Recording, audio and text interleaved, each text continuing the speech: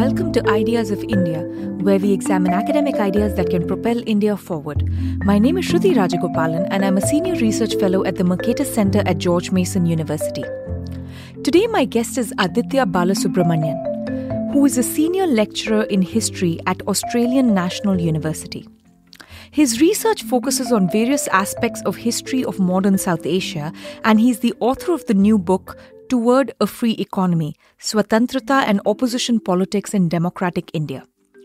We spoke about the history of a conservative and ideological opposition politics in India, the influence of B.R. Shenoy, and more generally, the Austrian economists on the Swatantra party players in India, about C. Rajagopalachari, other members, and much more. For a full transcript of this conversation, including helpful links of all the references mentioned, click the link in the show notes or visit mercatus.org/podcasts.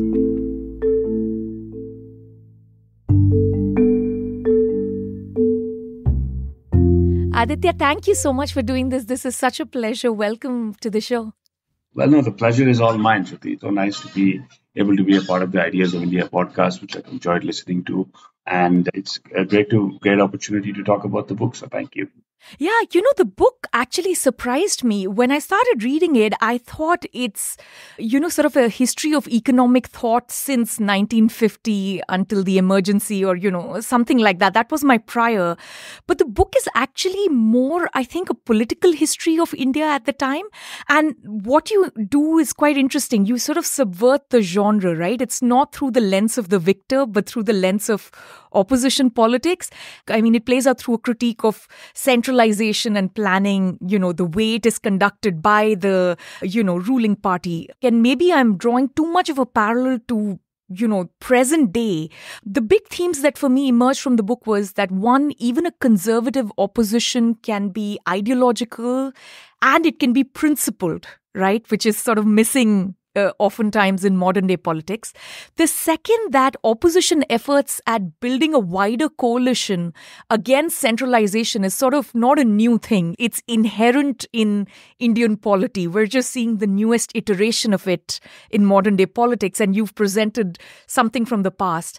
And the third important theme is that Indian conservatives also believed quite strongly in pluralism and minority rights and constitutional protections, right? So in some sense, you are actually demolishing the idea of what Indian conservatism looks like when I look at it through the modern day lens. So am I drawing too much of a connection in trying to think through these broad themes that emerge from the book, or was that, what you intended? Well, no, I think you actually stated some of the things I'm trying to argue more forcefully than I was able to. I think there are a couple of things. The first is that this conservative politics is one that has a very strong influence of the nationalist movement and one of Gandhianism, right? And so there is an idea about unity in diversity that matters a lot to them. And that is something that you see in a figure like Rajagopalachari, you see in a figure like Minu Masani. There are also elements who are not so minded in that way, like K.M. Munshi. But if you look at the platform of the party and its activities, and even the difficulties that it has in forming coalitions when it tries to form coalitions with the Hindi belt, you see it's because it's not quite willing to compromise on those kinds of principles of broadly, we kind of focus on the economic issues, and we're not invested very much in the issues regarding religious conservatism. Now, of course, there are concerns or considerations with respect to the way in which their ideas about capital accumulation end up reproducing certain kind of caste hierarchies. And you see that especially in the Charotar Patidars, right? But this is a distinct phenomenon, right, from the Hindu nationalism that you see today. And I think that's very important in terms of understanding Indian politics, of where we've come from, where we are, and where we're perhaps going. Yeah, and in fact, the idea that conservatism was built into pluralism, because that's sort of how India has chugged along for millennia, right? Everyone has sort of chugged along together slowly in what is this highly multilinguistic, multicultural, multi-caste, multi-religious project. And the radical thing to do it would be to subvert it, right? The conservative thing to do it is to sort of find a way to keep that pluralism going alongside in a way that you can sort of push at the margins towards, different kinds of agenda people may have, whether it is women's rights, annihilating some very severe forms of caste oppression. I know they didn't believe in caste annihilation altogether, and, so on. So that's sort of how I read that project. When you talked about the political movement advocating for freer markets, one of the arguments that you make is that it doesn't always have to be anti-democratic, right? So to me, that felt a little bit surprising because, at one sense, if I think about this from the Hayekian perspective, you can't really have political freedom without economic freedom, right? That's one of the core tenets of, Hayekian classical liberal thought. So in that sense, it's not odd to me at all that people who advocate for freer markets, people who advocate for strong constitutional protections of property rights and minority rights and so on, it sort of goes hand in hand with democracy. So that's one part of it. But the other reason I thought that's not very surprising to me is because in India, unlike other places, the socialist model was democratic. It's this kind of Fabian gradualist socialism that needs to be pursued not just through top-down plans, but also part of it is democratic legislation, right? Even within the central planning. And sometimes they're at odds with each other and, like John Matthias famously resigns because the socialism is sort of cannibalizing the democratic elements and so on. But given that the socialism is democratic, is it so surprising that the opposition or, the advocating of markets is also democratic? Are we bringing too much of a Cold War lens or a post-Soviet collapse lens into this, so to speak? Yeah, I think there are a couple of things. If you were to look at the scholarship on neoliberalism, right? And again, I don't know that I would necessarily call my actors neoliberals. I think they are in conversation with neoliberals, and we can talk about this later. They're able to appropriate some of the language of neoliberalism, and that's significant. But some of their fundamental precepts, tenets, etc., are quite distinct from something like methodological individualism or even kind of international free trade for many of them, etc. Right? But but it's significant that when you take some of this scholarship, which is interested in, I think, powerfully and with certain reason, in the question of encasement from market forces, I think what my work tries to offer is a perspective from the Southern Hemisphere, which shows that no, actually, if you think about this from the perspective of the South Asian context, your forerunners or the mid 20th century folks who are arguing for freer markets are not your technocrats sitting in Sansad Bhavan or wherever they are, and they're not kind of working through IMF, World Bank kind of packages, nor are they intellectuals sitting in the academy, but rather these are informal economic thinkers who think that freer markets are part of the fabric of democratic life, right? And I think that it is, in a sense, in response to some of those characterizations, right? But you're absolutely right. I mean, if you were to look at Hayek, Constitution of Liberty, Use of Information Society, he wrote Serfdom, his perspective is more nuanced than what some of that holds. But there is, in certain others, a anti-democratic kind of bent, which I think, some of the scholarship had. When you say anti-democratic, do you mean technocratic? Because that's part of it, right? So is the anti-democratic coming from IMF conditionalities and things that happen much later in the Latin American countries, in the East Asian economies? Is that where the anti-democratic comes from? Because I honestly otherwise don't see too many people advocating for both simultaneously. Sure. Yeah, I think you're absolutely right. I mean, some of that is a retrospective projection from the 70s onwards, and that's something that Amy Hoffman has kind of argued in her book, Sorting Out the Mixed Economy. But there are, I think, for example, in certain kinds of thinkers from the Austrian school, right? And again, you know about this much better than I do. My understanding is that there are certain people who are skeptical of some of the possibilities of democracy. But we can kind of talk more about that. And I think that's something that the scholarship has kind of run with. I don't necessarily have a a stake or a particular set of concerns around that. But the way in which I was trying to characterize this is actually, well, let's try to examine this not so much as what is the ideal market design, rather than and how should experts kind of work through it, or maybe even get it passed through certain kind of legislative processes. But if we are to take your informal figures, whose whole kind of raison d'etre in certain way is publicity, the press, electoral politics, etc., what then can we say about these sorts of people? And you say that it's actually a profoundly democratic kind of thing. But it may not necessarily be progressive in the same way that, and when I say that, I don't mean that it's regressive, but I mean that if we look very contextually, right, there are a lot of people who will look at the Swatantra figures and look at them as liberals, right? And I think in an absolutist sense, that's true. But if we're looking at where are they relative to all of the other people and what they're saying in the Indian political spectrum, right? Even though they are arguing, in a sense, for a kind of capitalist form of development, which is quite a difference from the status quo, it's in that perspective. I mean, I'd be more curious to continue the conversation on the Austrians and their reservations later. But before that, normally I have noticed that whenever the term neoliberalism is used, it's on average, it is with a kind of sort of sneering hostility, if I may say that. But you don't use it that way through the book at all. But, I would first ask you how you define it. And I mainly ask this because economists don't use the word neoliberal within the economics tradition. I've, usually read only historians or political scientists describe it.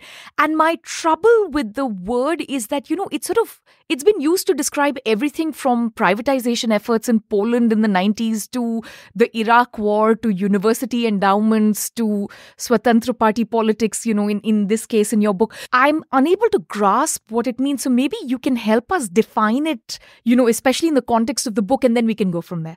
Yeah, absolutely. Yeah, no, again, I think that one of the things that I'm very interested in is project of using this term responsibly, right?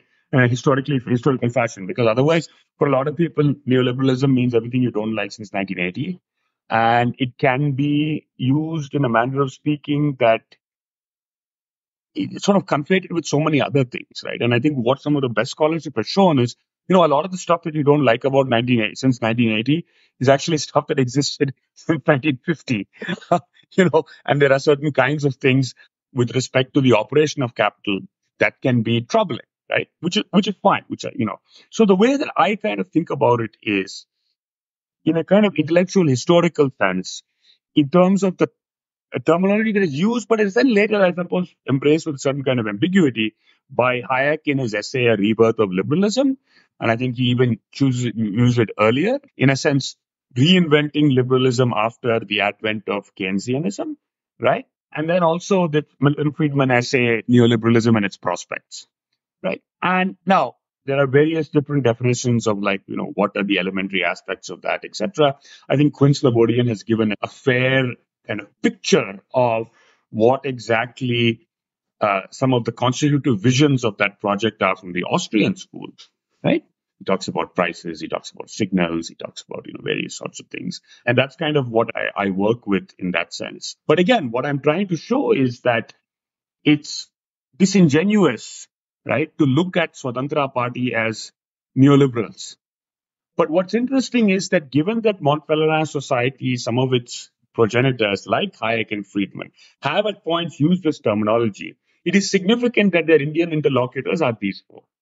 That's kind of the way in which I'm thinking about this. Yeah, in that case, I guess we're closer than I had imagined, because I would call that classical liberal, because Mont Pelerin society members, I like to use the terms people use for themselves, right? I may not agree with communism, but if someone says they're communist, I believe them when they say they're communist. I would call them a communist. So it's the same way with liberals. If someone says they're classical liberal, I would tend to, go with that terminology. So yeah, I mean, then I guess I think we're a lot closer in the sense I would call this a bigger classical liberal influence. But of course, post-war classical liberalism is a little bit different than, its 19th century version or its 18th century variant, as Adam Smith described it, and that's fair enough. But just this may be, to the listeners, it sounds like quibble over words, but most economists wouldn't necessarily call that neoliberalism. No, I think it's an important. I mean, it's an intellectual conversation. Our intellectual historian, our words are very important, right? And so I think that's quite interesting because, for example, some of my friends at the Center for Civil Society in Delhi, right, consider their project to be a classical liberal one, right? Parth Shah and others, including a friend of mine who reviewed this book, Sanjeet Kashyap, who's been associated with them. Now, I think that in an absolute sense, that's accurate. But I guess when I'm thinking about 1950s India, right? And the context of everybody else in India. It's a question about what relationally are they to those people. When even your Bharatiya Janasangh is saying that we're a kind of socialist. So if you're everybody else is socialist and you're saying you're liberal, then relationally you're conservative, right? So that's kind of the question. But you're absolutely right. I think one of the discussions that I had about this book, there was a question of why are you using conservative for them when what they're advocating for is a capitalist economy moving from a society that in many parts is still feudal. And in that sense, that's a very radical kind of thing, right? So I think with terminology, you have to make certain choices. And this was the one that I made because of the relational perspective. But if you were to think about the absolute kind of atemporal perspective, I think you're absolutely right to say that, there is a classical liberal or even in certain sense libertarian kind of impulse. Yeah. Right. And here, I mean, maybe actually this discussion is useful, especially for the younger students who are working in this area.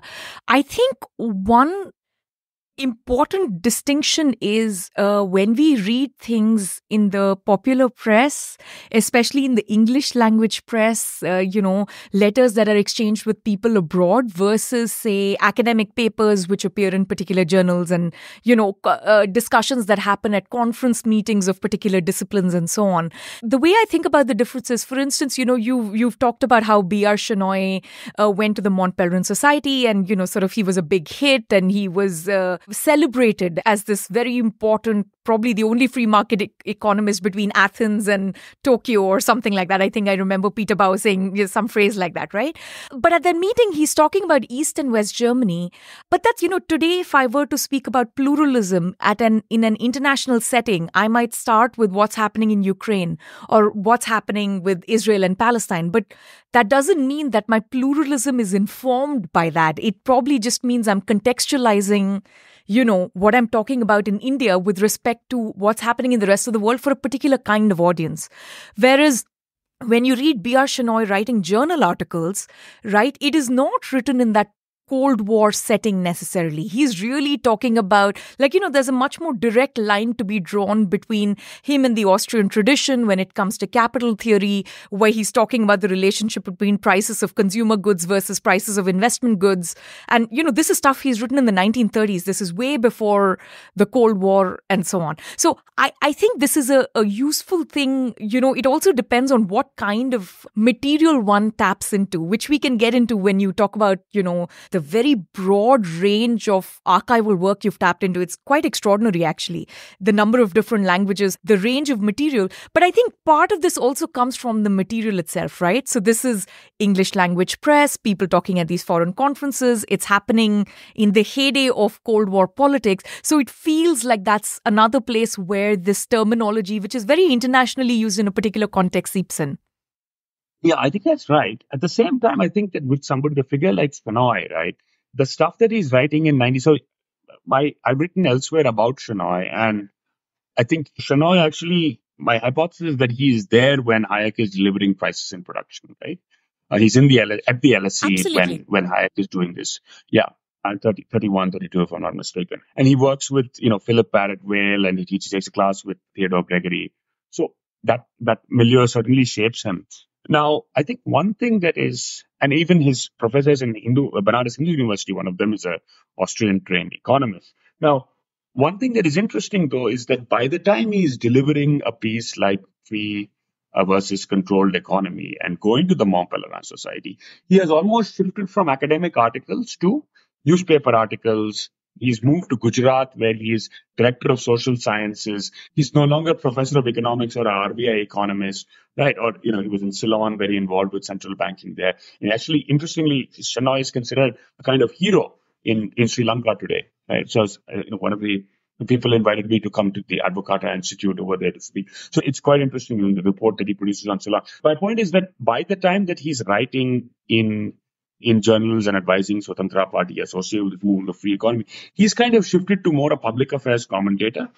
In India, he's talking mainly about deficits, overspending, inflation, and profligacy. And yes, overseas, he is talking about, the Mont Pelerin Society. He gives, I think, 4 papers to them over his career, and he is invested in more of a kind of Cold War binaries, as a matter of speaking. It's so hard for me to separate the core Austrian from, B.R. Shenoy, because somehow I even in his later work, it comes through, because he rarely uses, the standard neoclassical equilibrium conceptions. He's like such a market process economist, the way, he's really Hayekian in that sense, that somehow when I read his popular stuff, I'm able to parse that out. But I guess I understand what you're saying, that may not be so obvious to someone who's not read his QJE articles or like his, critique of the socialist plan and so on. No, absolutely. I think that's right. But I think that if you think about the way in which, so there is certainly a theoretical base from which he's operating, but I think the specifics and the nature of the genres of production, of knowledge production, will shift over time. Absolutely. Right? No, there is no question, because, and it's clear. That's why I said that, I characterize this more as a political history than history of economic thought, because the most of the material that you're using is actually publicity material, right? This is very clearly sort of to propagate particular ideas about the economy, raise questions about price controls, about inflations, about this kind of overly centralized model. And a lot of it is political pamphlets, not just, libertarian material that is translated or adapted to the Indian context or so on. So I think there I completely understand what you're saying. In one sense, it's always useful to see the counter. So in the case of Swatantra Party, the counter is really the Congress, right? That's the big one. And I mean, the communists on the other side, if you were to think about it. But it seems that the conversation is really Swatantra Party compared to whom? Well, compared to Congress, which happens to also be, the ruling party. And this is a huge, sort of enormous force in Indian politics. And at multiple points, I don't disagree with your categorization of the Swatantra Party as conservative, mainly because I think on social questions, they were quite conservative, right? So there's a question of social versus political versus economic life. And I think on political and economic life, they are very classical liberal/libertarian. But on social questions, they tend towards being quite conservative. And we can get into that. But relative to them, the way you've characterized the Congress is that they were progressive. And that somehow didn't quite fit right. And I'll tell you where I'm going with that. In one sense, if we go back to, say, Rajni Kothari's idea of the Congress, he talks about how it's not one thing. In fact, even they don't know what they really are, because there is a progressive faction, there is a deeply conservative faction, there is a feudal faction, right? There was initially many of the native princes and monarchs used to fund and support the Congress, and that eventually fell away. There is a very strong big business faction that supports them. And so I would describe them from the point of view of the governing party as socialist, because that's the main, economic plan that they're trying to propagate. But I was sort of curious about your description of Congress as progressive. Yeah, no, absolutely. So I guess the way that I have thought about it is, yes, I did. But the thing is that after Patel dies, right, the balance of power in the Congress is shifted towards Nehru. And as Kaviraj argues in a very famous essay, right, he essentially relies on the bureaucracy to implement policy in a progressive fashion around certain kinds of policy that he often passes through kind of executive fiat or, having managed the numbers in legislature, right? Because he can't, for example, on something like land reform, right? The balance of power in the Congress is such that he can't actually do very much, right? So it is progressive in that sense, insofar as the Nehru-dominated Congress is able to pursue a certain set of policies with respect to, price controls to try to keep prices at a particular level. Whether or that succeeds is a different story.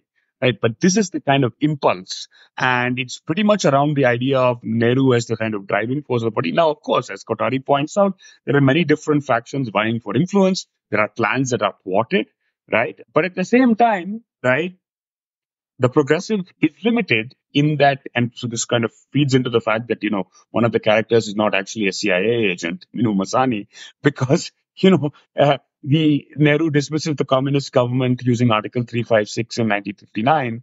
And so there are kind of limits to that. I think one of the things that Francine Frankel says is that actually, in a certain way, the Swatantra Party resembles, in a certain fashion, the various elements that comprise the Congress. And I think that's important in that when you think about the Swatantra Party fizzling away in the 1970s, the feudal elements kind of go back into the Congress. Yeah. No, for me, the reason that also sort of, it just kind of stuck out to me, the progressive labeling of the Congress is, later you get into the discussion of caste and women. And on these two fronts, Swatantra Party politicians score particularly poorly, right, compared to the others. But to me, the only people who really do well on that scorecard are the communists, especially the Kerala communists, right? Like not even communists in sort of the hinterland or Bengal. If we talk about, even within the Congress, even though they have Hindu Succession Act and they're trying to modernize certain things and try to bring in progressive elements, once it comes to women, things just kind of come to a standstill, right? If I remember correctly, only Kerala passed the amendment to make women co-partners in the Hindu Succession Act in the 70s. And, the other states, which are, Andhra Pradesh, Karnataka, Maharashtra, Tamil Nadu, all of them passed these amendments in the 80s and 90s. And I think of these 5 states, I think 3 or 5 are non-Congress. Even with I feel like in India, all political parties were socially conservative, just, varying in degrees. And the only truly radical people are the communists. In this front, they deserve a lot of, I guess, praise for setting out that agenda right at the beginning in the 50s. Yeah, I think at the same time, I would say there is probably a little more space within the Congress. I mean, when you think about figures like Hansa Mehta and this sort of thing, and the Congress kind of women's committee in the and the National Planning Committee, in terms of the parallel that I was, certainly there's better representation. There's better representation, and I think that the other point is the kind of idiom with which figures like Leelavati Munshi and Gayatri Devi in the Swatantra Party spoke, right? To look at Nirmala Banerjee's classic article, Whatever Happened to the Dreams of Modernity, there was a slightly more liberatory valence to some of the visions that are being put forth in the Congress from the 30s. And I think that the leading women of the Swatantra Party, of whom there were not very many, are very much invested in the whole, we are householders.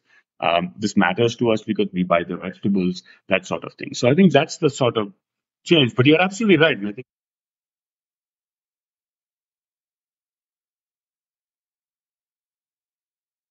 was anybody really that progressive at that time? Even the communists, right? So I think that's fair. But my kind of humble submission is that I think there's a slight way in which the Swatantra Party figures are invested in the gender division of labor, in a manner of speaking. Yeah, but the way we also think about, now I'm thinking, I guess this is partly the disciplinary lens coming in again, right? When we think about progressive, economic models, we're really thinking about welfare spending.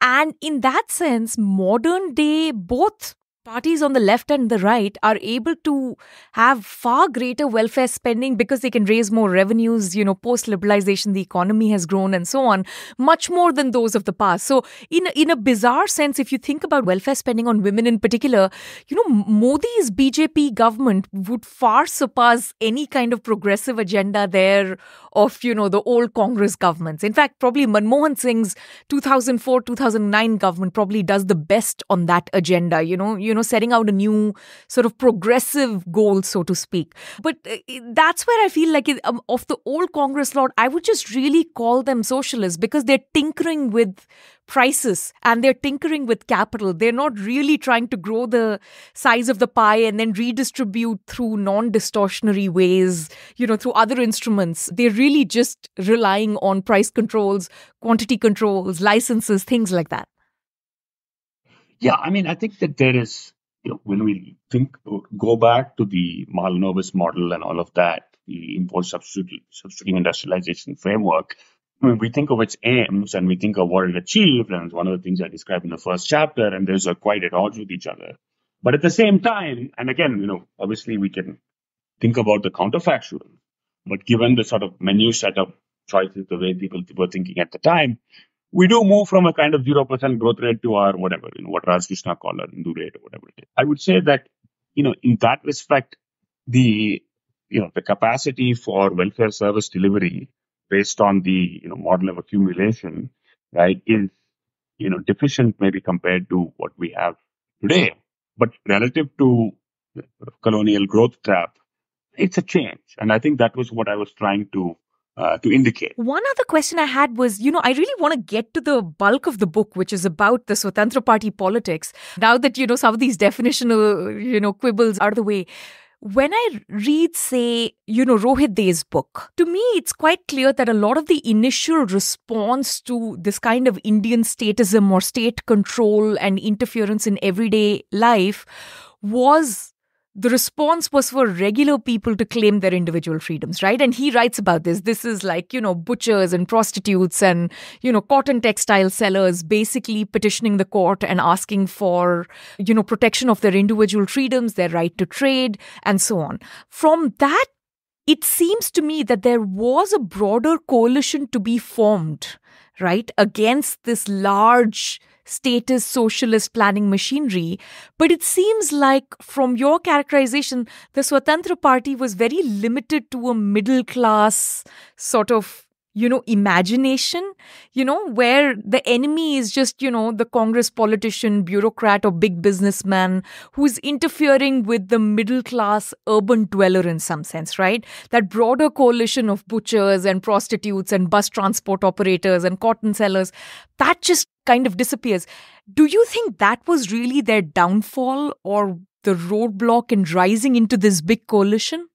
So I think that's certainly part of it. But I guess I also have a slightly different reading of the Rohit Day argument, right? Which is that the Rohit Day argument is also, and again, this is maybe downplayed in some ways, right? Is also about the community forces that shape, who, the person who petitions and this sort of thing, right? So there's a certain pressure that comes from the group, right, as a sort of, social formation. And secondly, there is a question about, which he doesn't really get into, which I suppose he's getting into in his new project, is about the mediation by the lawyer, right? And that it's the lawyer who is essentially arguing this for the butcher and whatever, and using, in some sense, the language of individual rights and all of that. I think it's still an open question of, to what extent is your butcher or your Marwadi trader and whatnot conscious of, or practicing individualism in that sense. And that is one question. But I think you're absolutely right with respect to the fact that the Swatantra Party, unable to appeal to because I think that there are individualist sentiments at broad base at this time, even if things are dominated by family, caste, etc. Right? You do have everybody's giving a vote that's their own, right? And there is a compulsion to allow people to. I mean, even if you're paying people to vote based on caste or whatever it is, ultimately when they go on the ballot and they pursue the vote, that's their choice, right? And I think that's something that Swatantra is not able to take advantage of. So where does this imagination of who is sort of their audience coming from? You describe what it is, but I was more curious, like, now that you've gone over the archive so carefully, are they somewhere explicitly or implicitly saying, okay, these are our kinds of people, those are not our kinds of people? That's the part that I couldn't, quite grasp. Like, it's quite clear that they don't include it. But how are they going about that decision making as a political entity? Yeah, I think they themselves are not particularly clear about that. And I think this is part of the problem. Right? So I think that in the feudal areas, they're absolutely clear. Right. So the contradiction is that ideologically, right, this is a party that is driven by landed mercantile communities transitioning to forms of capitalist accumulation, etc. But then the vote bank story is essentially about your former feudal landlords trying to convert those kinds of relationships into seats in the legislative assembly and parliament, right? And so how much does your appeal to a particular kind of middle class citizen and all of that actually help you in the ballot box? At a very minor kind of level, right? Because I don't think that they're very clear themselves about who that particular constituency is. It depends on who you ask in the party, right? Minu Masani's definition of middle class person is very different from NG Ranga's definition. It's different from C. Rajgopalachari's definition, etc., etc. Right. But here there is something odd going on. And in a sense, you're right that Swatantra Party becomes like a mini Congress umbrella party in itself, right? So you have Ranga, for instance, who is strongly pro-property rights, but against feudalism, right? He's all about the Ryotwari farmers, but against, zamindari, and is quite pro-abolition of feudalism and zamindari in some sense. And on the other extreme, you have their most popular sort of political candidate, who is direct descendant of the monarchy, who is Gayatri Devi, right? And so how much of this is just coming from we are all against the Congress, so stitch the coalition together in that sense? So that's one part of it. So in one sense, they seem much more, principled. But on the other hand, the moment it goes into politics, you have this bizarre coalition, which in some sense, I think almost dilutes the message compared to, the communists or the socialists. Yeah, absolutely. Right. So, when we had to think about, Swatantra Party gets 44 seats in the Lok Sabha in 1967, which is more than the other party. Part of that is because the way in which you stitch together the coalition involves a certain kind of heterogeneity, right? It involves people from formerly zamindar areas who continue to have, unbelievably unequal land relations, right? But that's not the whole story, right? And unfortunately, that has been the characterization of the Swatantra Party in our social scientific literature, which is that it's a party of reaction of zamindar, maharajas, etc. But to view it in that perspective is to miss the other set of phenomena taking place, which are what Harish Damodaran calls the new capitalists. And so I think it's broad tent, but you do have some lowest common denominators, and I think the defense of the right to property is one. So, coming to the right to property, again, this is one area where part of it is being fought on a political platform, but a bulk of the work is being done by Swatantra Party members / supporters through the courts, right? Yeah. So that, I think, is another super interesting theme. How is that split taking place? Is it just, again, an opportunistic question of these are battles better fought in court, or is there some deeper strategizing going on within the party of what kinds of questions are constitutional versus what kinds of questions are political versus what kinds of questions are social? Yeah, absolutely. So I think that if we have to think about the three dimensions of opposition politics as I described them, right? One is the imagination of a conservative party as salutary and a two-party system as salutary for the health of a democracy, even if it has different kinds of ends, right? The second is about mobilizing and communicating people around economic ideas and part of their democratic politics, right? And the third is using the three branches of government to check the party of the dominant power. In that sense, it is all part of a coherent project.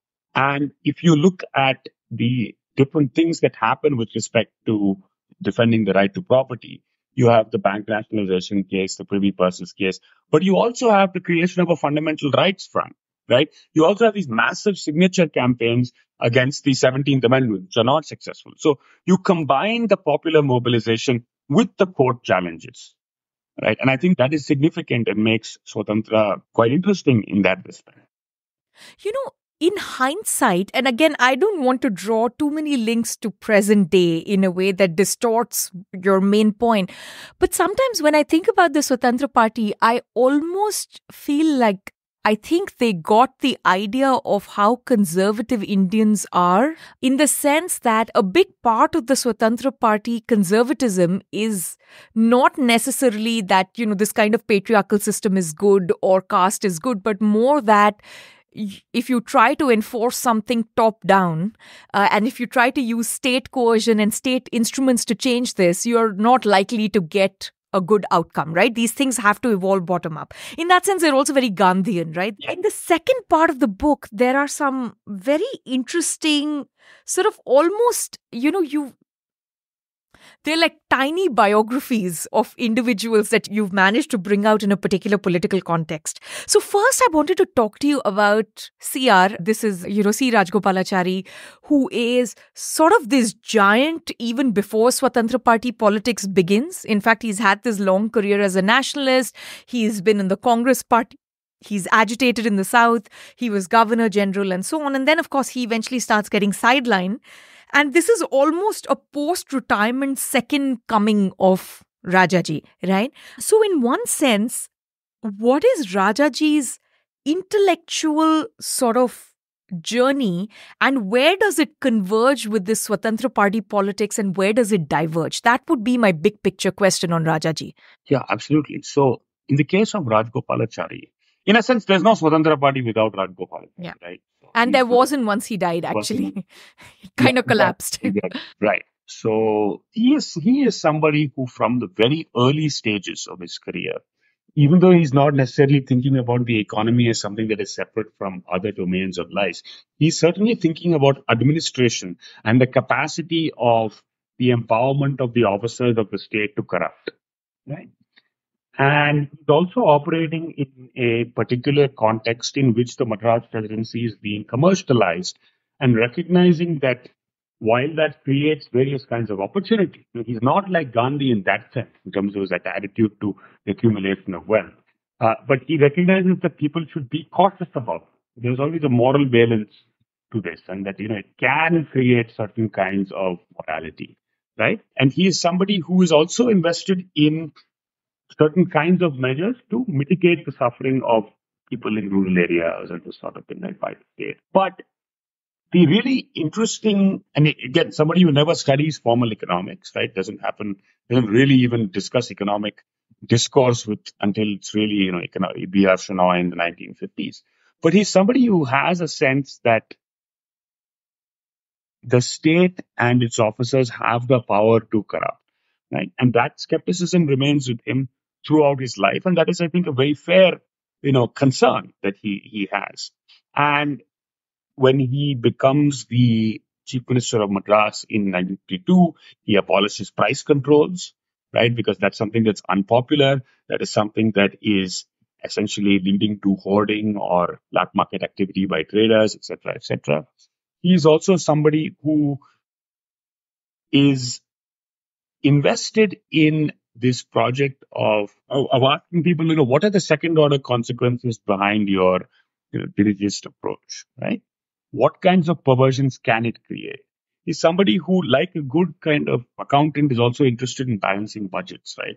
And so this whole idea of a deficit, you can actually see as, in some sense, the extension of a family that owes more than its own, right? Or owes more than its cash flow gives it every year.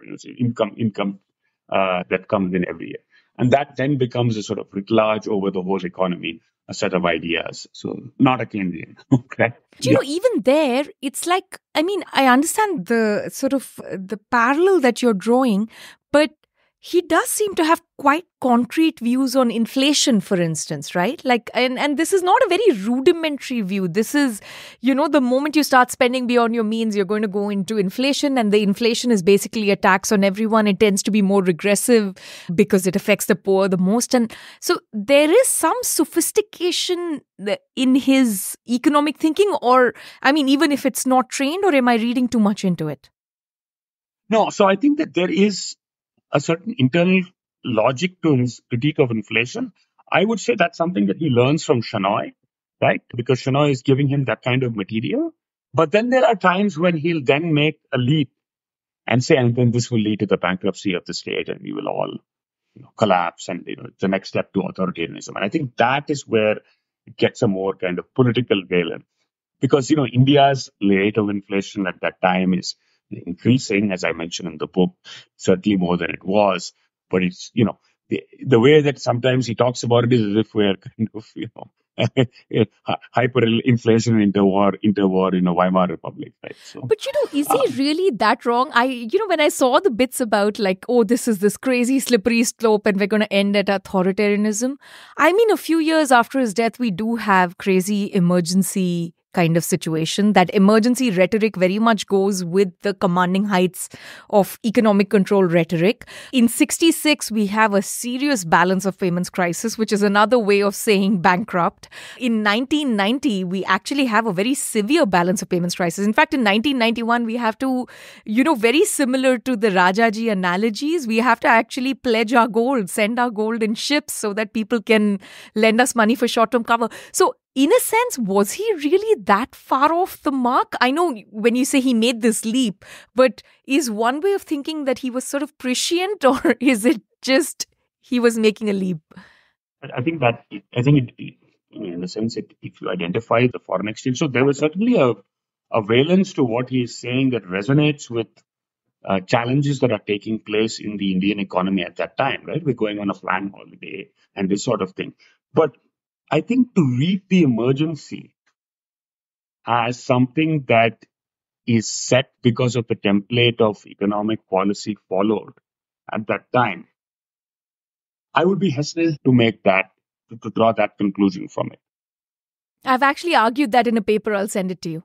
Not so much directly about the economic planning leading to emergency, but that the way economic planning led to consistent amendments to the Constitution, which eventually weakened checks and balances sufficiently that they make room for something like the emergency. Sure. Because remember, the amendments to the Election Act, protecting the Prime Minister's position from judicial review, all these things are coming, one part of it is directly in the 9th schedule, which is a 1951 innovation for land reforms and other kinds of socialist policy. But I sort of draw that line, but that's a constitutional line that is drawn. Not so much that you have one particular plan outcome of X amount of saving and tomorrow it'll get you the emergency. That's not the argument. But I'll send that to you. I'd be curious to know what you think. No, absolutely. Yeah. No, I love it. The other character that you have is Ranga, right? Now, Ranga is actually, the similarity with Rajaji is that he is Gandhian. He's sort of like this grassroots politician, of course, in Andhra Pradesh as opposed to Tamil Nadu. That's an important distinction. But the other difference is he's in some sense much more rooted. I know he sides with the landed class and the Rayotwari class, in this instance. But on the other hand, Rajaji is sort of very much the Brahminical elite in Tamil Nadu. The fact that he has this, larger following is a bit bizarre in the sense it's unusual. Whereas Ranga seems much more rooted to the landed politics and sort of the socio-economic politics of his time. Is that a reasonable way to distinguish the two? That the kinds of coalitions they're building are quite different, the kind of project they are engaged in, one is quite elite, the other is quite grassroots. Is that a good way to think about the distinction between the two? Yeah, I think that's broadly fair. The only thing is that the grassroots from which Ranga is operating, I would say they're rural. I would say they're rural landed interests. I wouldn't necessarily say that they are necessarily egalitarian, in that part of what he's trying to do is to collapse the distinction between the owner and the cultivator, because there is quite a hierarchy, even within the Rayatwari land space, right? And the fact is that even within areas that are broadly Rayatwari, you have various types of inam lands, you have various kinds of special tenures, all of that. But there is a particular kind of political work that it's doing, right, in terms of bringing people together. And I think that is something that, pays political dividends to him. Unlike Rajgopalachari, who never wins, I think, other than the Salem Municipal District Municipal Council election, I don't think he ever wins a popular election in his life. Rajgopalachari's ability to build political capital is based on originally kind of a relationship to Gandhi and the ability to bring the Congress behind Gandhi from the Mufassil areas. But then later on, because of his extraordinary presence in the print sphere, right? A figure who is marginalized multiple times, kind of cast off into oblivion, is being canonized by Kalki, which has a circulation of 100,000, as Irandal Socrates, second Socrates, right? All of his economic ideas are being translated into Tamil. Every birthday of his, there is a kind of hagiographical set of articles written about him. right? In Swaraja, he's writing in a magazine across India that circulates across India for about 16,000 people, right? And his translations of the Ramayana, Mahabharata are phenomenal bestsellers. He's written 50, 60 other things as well. So he's somebody who uses the print to kind of amplify, whereas Ranga is somebody who is a member of parliament for over like 30, 40 years from one area where he has done extremely well in terms of getting the vote banks behind him, and also he's very invested in the earlier period, in the interwar period, in the Kisan Sabhas, right? And the Kisan Sabhas are crucial in terms of getting the masses behind Gandhian politics, both in his northern Sarkar region, but across India also. Yeah, and Ranga also is a parliamentarian through and through, right? And there is this sense I get from Rajgopalachari's work and writing and sort of also his demeanor that he was sort of too cool for all of it, right? He's truly the elite and clearly not someone who is meant for canvassing door to door and, standing for election and going to parliament and those sorts of things, right? So there seems to be that difference. The other thing I find fascinating, which you bring out in amazing detail in the book, is the coalition that he stitches together in Madras, Tamil Nadu during that time, right? Both before and after the reorganization of the state. And they're sort of strange bedfellows, right? Like you don't think of someone like Rajaji and, the DMK politicians as sort of allies. So one, how does this come about? Was it always fragile? How much of it is to do with what we see mirrored today in the South, which is, this sort of this linguistic subnationalism, other kinds of subnationalism, which are quite unique to, certain parts of the South, versus something, that was just a moment in that time that they all needed to form some kind of coalition against, the large looming party, which was the Congress. Yeah, absolutely. I think DMK, in a sense, its mission and as an anti-casteist kind of Dravidian party, etc., it draws very much from the ideas and work of Tandai Periyar, who is in many ways the anti-Rajaji, right? Although they're very close personal equation.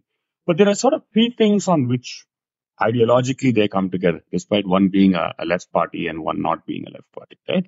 One is this issue of Hindi. So you mentioned the subnationalism, right? By 1965, Rajgopalachari has changed his views, whereas in the 30s he had implemented the Gandhian agenda of learning Hindi. And this is something that if you go back to the origins of free economy, right? Free economy discourse in the Libertarian Social Institute, where I start my book, it's about English as the lingua franca for India rather than Hindi. Right? So there is non-Hindi, right? So that's one thing. The second thing is a mutual interest in decentralization of economic policy, right? So things are not directed from Delhi. The states are strong in terms of determining the federal allocation of resources and that sort of thing, right? And the third thing is inflation. Right, the 1965 anti-inflation Vilavasi Poratam protests, etc., are very influential, and you actually can see that the DMK sympathetic newspaper Tandi, right, publishes stuff like even if you have a 2% increase in inflation, it says that prices are riding in a really fast, rapid way. One of them says Visham Polo Yeruva. So in other words, the poison-like increase in prices, and taxes and this sort of thing. So there is a kind of similarity on both left and right about inflation and what it does to people. And that's something that they can come together on. And that, even very senior, historians of the Dravidian movement will say that was very crucial in unseating the Congress in 1967. It's not merely a story of, not to take away from the Dravidian ideology, but this is not merely a story of that. Yeah. No, I want to get into the Dinat and the archives later, just because I love the phrasing of all of it, right? They take something boring like inflation, they just turn it into something completely different. So I want to get to that in a minute. But the other figure that I want to discuss, we haven't gotten much into the Bombay, group of the Swatantra Party. Now, this has always been a slightly different kind of group. One, they're a lot more plugged into sort of global capital and also global literature, right? So the libertarian library that you talk about, that you begin the book with, that is very much in Bombay. That's where people are writing and exchanging notes with, people in libertarians abroad, Institute of Economic Affairs, the Freeman, trying to pull this literature together, in a more global sense and with English as the lingua franca. But also that is where you get this coalition of businessmen who are not necessarily cronyist, or against a particular kind of cronyism, to chip into the Swatantra Party movement, give speeches, have, space for things like Forum of Free Enterprise, have space for Nani Palkiwala giving his famous lectures, on the budget. That was, of course, many years after the Swatantra Party movement. But the Bombay Swatantra Party, in 56. yes, Yeah. but it goes on So so much longer than, after the Swatantra Party. Yeah. But for me, the Bombay Swatantra Party cohort is quite different from the people in the South that we discussed. So first, I want to pick your brain on what you thought were the differences. There's some very obvious cosmetic differences, including, a lot of the Parsi influence, a lot of the business influence. But, I'll let you answer first and then we can maybe peel the layers from that. Yeah, absolutely. I think the interesting thing is that traditionally when you hear the Bombay story of Swatantra Party, it is around the Tata, right? And it's around big business. But what I was able to find was that it's not necessarily just that. It's also people who are, Gujarati flour mill owner who's kind of minor, right? It is people who are in trading occupations. And if you look at the membership of the Forum of Free Enterprise, right, it's not just your Lalbais or your Tata directors or whatever. It's somebody who runs an underwear shop in Colaba, right? So these are the kinds of people that are coming together, and they are dealing with the problems with elite bureaucracy and questions of foreign exchange problems in the planned prohibition. Economy, that's a big one. Prohibition, absolutely.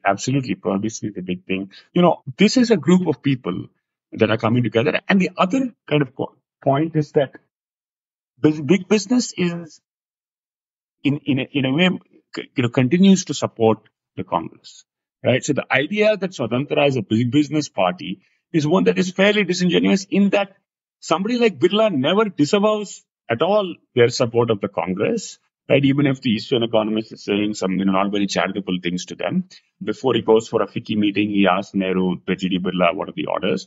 Tatas are supporting the Swatantra Party for sure. Former director of Tata, A.D. Shroff, former public relations guy for the Tata, Masani, are very involved in the Swatantra Party, although he has to, demit from his official role in the Tatas when he gets that position. But at the same time, Tatas say, look, they ask Nehru for permission first. He says, yeah, go ahead and donate to opposition parties. And secondly, they end up donating more money to the Congress, because you don't want to ruin your relationship with the dominant party that's getting you permanence. And as the Mahalanobis Committee finds out in 1964, the permits and licenses are disproportionately going to the big business houses. What you have in the Bombay Swatantra Party is, sure, there are some people who are aligned or whatever. But you also have your kind of traders, maybe regional regional notables or city notables who are involved in this movement as well. And they cut across both the anglicized Parsi kind of community, but also you start to have, you do have certain elements who are maybe bilingual vernacular traders as well. Yeah. Somehow to me, and maybe I'm imagining this, the Bombay side of the Swatantra Party always seemed much more cosmopolitan and less conservative than the southern parts of the Swatantra Party. How much of this is true, or is this just my imagination of reading Palkiwala and Shroff and Masani, and actually the rest of the people who were part of the Swatantra Party were really Marwadi and Gujarati traders and flour mill owners, and they were about as conservative as, the landed gentry in, Andhra Pradesh or somewhere else. So what is a good way to think about that? Yeah, absolutely. So I think the votes and all that they get in Bombay are really very limited, right? And if you look at the membership rolls from Bombay, you see that it is actually heavily, a Parsi or Anglicized professionals and this sort of thing, lawyers, that kind of thing, who are not necessarily Parsi, but maybe kind of into upper caste. Whereas, it's a figure like Lotwala is a kind of Ranchodas Lotwala, who founds this Libertarian Social Institute, who comes from a Lohana caste. He happens to go operate in bilingual world. I think that the membership, mainframe membership, is this Anglicized kind of group. And those people are, I think, would fit your definition in some way of classical liberal, in that a figure like Minu Masani is for the uniform civil code. He is broadly an individualist. He's not very religious at all. He believes in, in his book, Our Growing Human Family, he compares the tariff-laden European states of the interwar period with the free trading America. So very evocative image. So I think that would be a fair thing to say. Yeah, absolutely.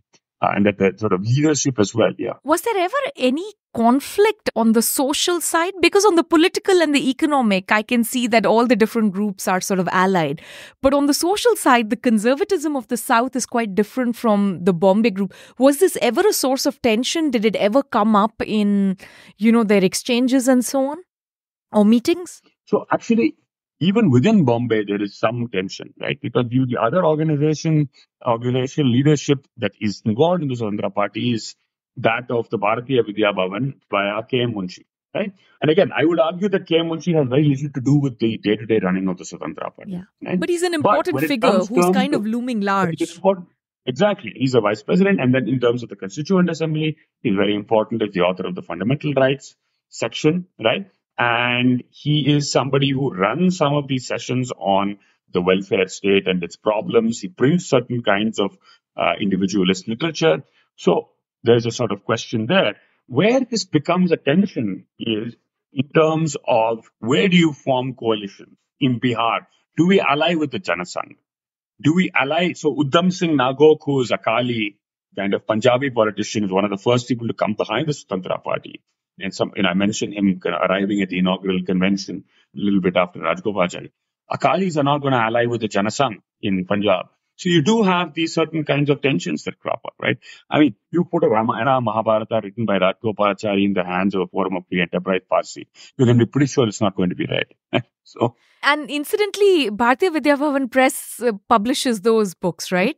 Exactly. Yeah, those are like the K.M. Munshi side of things that are publishing that. You have Sadasivam, who's publishing the sort of things in the South through Kalki and through, those local presses and so on. It's such a fascinating story of how this coalition gets formed. Now, before we end, I'm very curious about sort of the range of materials, both in terms of language and in terms of the different outlets that you've tapped into for this book. So can you tell me a little bit more about that? Like, are you fluent in Tamil, Hindi, Gujarati? Did you use translators? How did you decide on this set of archives versus another and so on? Yeah, absolutely. In terms of languages, I don't read or speak Gujarati, but I did have a key source, which was the autobiography of Bailal Bhai Patel, he is the key figure for the Gujarat Swatantra Party, and he is associated with the model educational town in Gujarat that complements these kind of private cooperative production of milk in Anand Milk Union Limited, which is India's largest dairy cooperative. The Hindi sources I worked with on my own. The Tamil sources, I kind of learned to read Tamil during the process of writing my PhD. Yeah, read and write Tamil, although I speak Tamil natively. And of course, when there were more challenging things, I would get help from either A.R. Venkatachalapati, who is a professor at Madras Institute of Development Studies, or from my father, and kind to get clarifications on various sorts of things. But yeah, I worked with those materials, and I think that was one of the more challenging and rewarding aspects of this process. The book uses various kinds of sources, right? On the one hand, I do use the conventional archival sources from private papers of the likes of Rajgopalachari, K.M. Munshi, etc. But I also delve quite deeply into print culture, both in English and in Indian languages, particularly Tamil, and use various kinds of fragments from other places, everything from a kind of gramophone recording to Reuters video footage of the first Swatantra Party convention, etc., and try to kind of suture them together. One question I had to ask there was, when you are doing a political history where a big portion of it is about economic policy, are you worried about, this sort of telephone game or Chinese whispers where everything gets diluted or, the message or the ideas get diluted a little bit? I ask because, recently on the 91 project, we published a piece on how when Indira Gandhi asked economists, she consulted economists about the 1966 devaluation, she kind of didn't really understand the nuance difference between what K.N. Raj was telling her and what Jagdish Bhagwati was telling her. And some of that just got lost in translation. is that even more of a problem when you're reading things in Dinatandi and so on? Because it's written in such a sort of exciting way. It's written in, publicity and to catch attention of people. How do you deal with that when you're doing this kind of an academic project, and you have to match what their original ideas are with what the print media is saying? Yeah, so I think a couple of things. So with respect to that, fundamentally, I'm not dealing with the K.N. Rajas and Jagdish Bhagwati, right, in terms of the historical subjects, right? Probably the only person who has formal economic training that I talk about really is D.R. Sanan, right? And you're not looking at his academic work, you're looking at his popular work more than that. Exactly. I'm not looking at his 1932, 33 essays and all of that stuff, right? So the having said that, even these political figures speak in different registers in something like a popular protest than they do in their private correspondence. And so I try to draw attention to that. For example, with Rajgopalachari, I mentioned that he writes to Lal Bahadur Shastri about a rural road building program, right? And so there are certain things that you say when you are, in the field, and there are certain things that you say when you're trying to have a kind of calm, cool discussion. But one of the things I'm trying to say that we actually need to study those varieties of political idiom, because very often the ways in which we are communicated, right, is not through something that's very crisply written, like one of Friedman's essays in positive economics, right? Very often we are communicated through a column, and very often that column is not written by a Nobel laureate like Paul Krugman. That column is written by a figure like, let's say, Walter Lippmann, right, who doesn't have very much of an understanding of the innards of economic policy, and then it is then perceived by somebody who is operating a very different context. So part of what I've been trying to do is to understand, right, how does the game of telephone get played? Because in a manner of speaking, that is the majority of the economic discourse that we see in our lives. Yeah. No, and I found that portion of the book like truly fascinating. Like when you start digging into these political speeches, you even have, some photographs of posters and ads and so on in the book. And it gets so interesting. And even now, I mean, I'm fluent in Tamil, but I've forgotten how to read it. My grandparents taught me at some point, and I read, Zandu Bam ads in Kalki and Ananda Vikaran, but it's all gone now. So hopefully I'll pick it up someday like you have. But when I listen to the Tamil political discourse, to me, I could draw such clear parallels between what's the discourse is now and what you describe in the book. So there, that regional language, colloquialism, how this is getting communicated is quite extraordinary. The last question I had was, there seems to be another thing that's looming large in the book, which is the discussion about cronyist. I've always argued that India went from crony socialism to crony capitalism and nothing in between. The crony capitalism seems to be particularly bad now, and many people have brought their attention to it. You already spoke about things like, election. Including Hindenburg, yes. Yes. And and now, I mean, the earlier version was license permit Raj and campaign financing, which you do talk about in the book. Now it is electoral bonds and, what is happening with Hindenburg and so on. Is this against, I'm just dragging too much into the present, or is this a very large part of opposition politics in India that has kind of been the mainstay? Cronyism is truly the enemy, just like inflation is truly the enemy. It's not about capitalism, it's not about socialism. It's about sort of the unfairness of it all and how someone else gets to control our everyday lives. Like that seems to be the overwhelming theme that connects the past and the present. Is that something you think about when you do a work like this? Yeah, absolutely. Because I think that is a criticism that a Swatantra can levy on the Congress. And that's something that a Congress can level on, or whatever, maybe not a Congress with very much locus standi, but that's something which an opposition party could level against the BJP today. Right. I think that there is that level of consistency.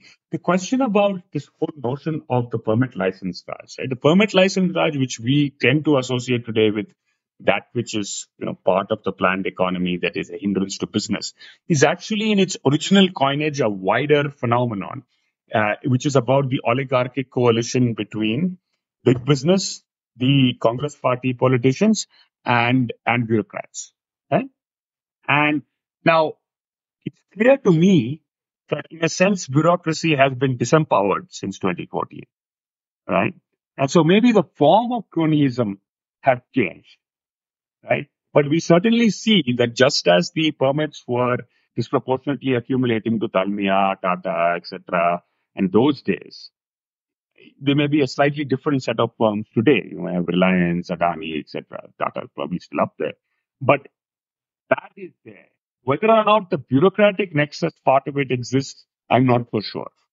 I think it exists in some shape or form, just not the same people and the same ministry. Fair So, enough. today the enforcement directorate would be the new version of that bureaucrat, as opposed to, Udyog Bhavan, or, the people who were handing out the permits in the 60s. So maybe the specific bureaucrat has changed, but the nexus between big bureaucracy, big government, big business, I think seems to be the consistent thread. Yeah, no, absolutely. Yeah. Thank you so much for taking time to do this. Thank you so much, Shruti, and looking forward to being in conversation in the future. Yeah. Ideas of India is produced by the Mercatus Center at George Mason University. If you enjoy this podcast, please subscribe on Apple Podcasts, Spotify, or your favorite podcast app. Help us grow by giving us a rating and leaving a review. Follow us on Twitter at @SRajagopalan and at Ideas of India. Also, check out our initiative commemorating 30 years of India's market reforms at the 1991project.com.